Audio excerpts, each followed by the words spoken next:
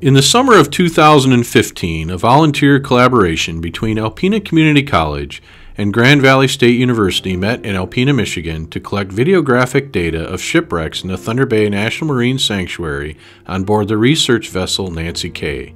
The following footage is from the build section of the coarse freight carrier James Davidson.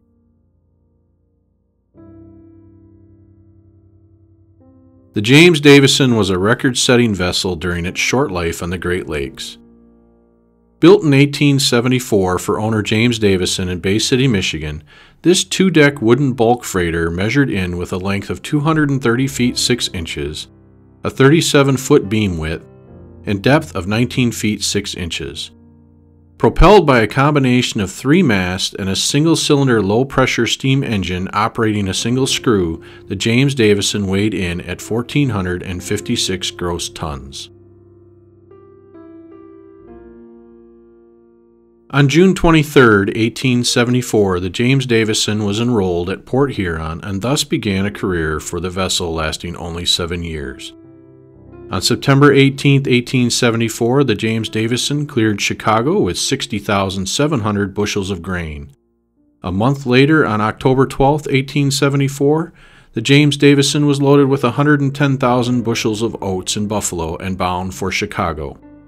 The captain claimed 101,315 bushels, the largest cargo ever carried on the Great Lakes to that point.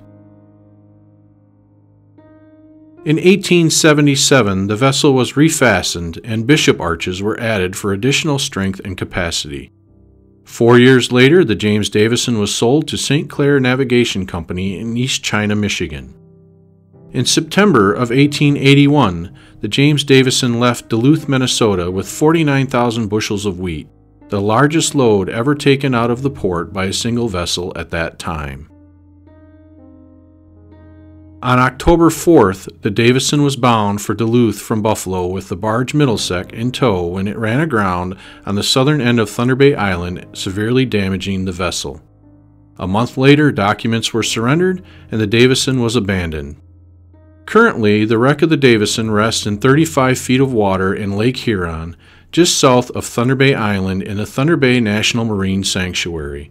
The remnants of the vessel have since broken into 2 pieces, a portion of the hull and the bilge section.